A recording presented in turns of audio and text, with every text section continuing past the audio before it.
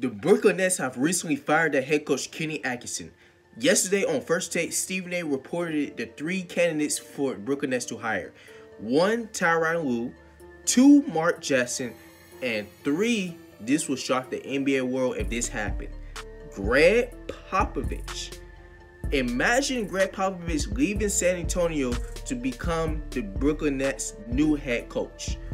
What's up, guys? It's your boy Will, back at it again with another video, and today we're going to be talking about, imagine if the Brooklyn Nets really hired Greg Popovich as the Brooklyn Nets' new head coach. Now, there's been talks about Tyronn Lue, and there's also been talks about Marc Jackson, but can you just imagine if Greg Popovich really left San Antonio? This is not Kawhi Leonard leaving San Antonio, but at the same time, I can actually see Popovich leaving a little bit because he might want to give the hands to Tim Duncan to take over the show in San Antonio. But I don't know. Just imagine if Greg Popovich really became Brooklyn Nets head coach, coaching up Kyrie and KD. Here's what is going to happen. If that would have happened, here's what Brooklyn Nets season will look like next year. First of all, I believe KD would not come back right away. Start the season next year. Obviously, I think KD might come back. Honestly, maybe in Christmas Day or January. I think KD's taking his time coming back because he's coming back from a torn Achilles. That is a hard injury to come back from, especially in past history when many other players getting that injury. Those players have not been the same at all. So with KD, he's a sniper. He's a sniper extraordinaire. He's a shooter. He's going to lose some of his athleticism, but he's still going to have a shooting ability. I still believe he will be averaging at least 24, 25 points per game. Then you have Kyrie with him, which Kyrie in previous history, his leadership has not been the best at all. I believe it will be KD's team once he comes back. But if the Brooklyn Nets hired Greg Popovich as the new head coach, Greg Popovich will turn Kyrie Irving into a better player and better leader. Believe that. If he doesn't, he will be gone. That is Greg Popovich for you. Greg Popovich is one of the best, if not the best, head coach of all time in NBA history. Let's put that aside.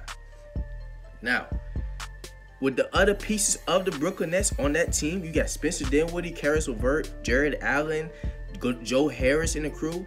It sounds amazing adding Greg Popovich to that. That sounds like a San Antonio Spurs team, having young talent and adding more pieces to the team and also developing them to become better versions of themselves. You add KD and Kyrie to that mix with Spencer Dinwiddie, Joe Harris, Caris LeVert, and the crew, and then add Greg Popovich as the head coach. And it's going to be very interesting. Now, we know Greg Popovich is getting up in the age, but I honestly do believe he can coach 2 to 3 4 more years, honestly. He has a lot more in the tank, in my opinion. The team he has right now has not much talent. I mean, LaMarcus Aldridge is decent. We know what DeMar DeRozan is. You know what you're going to get out of him. He's just a good mid-range jump shooter. He's a good player, but he's not a great player. I think this season he's actually been pretty solid.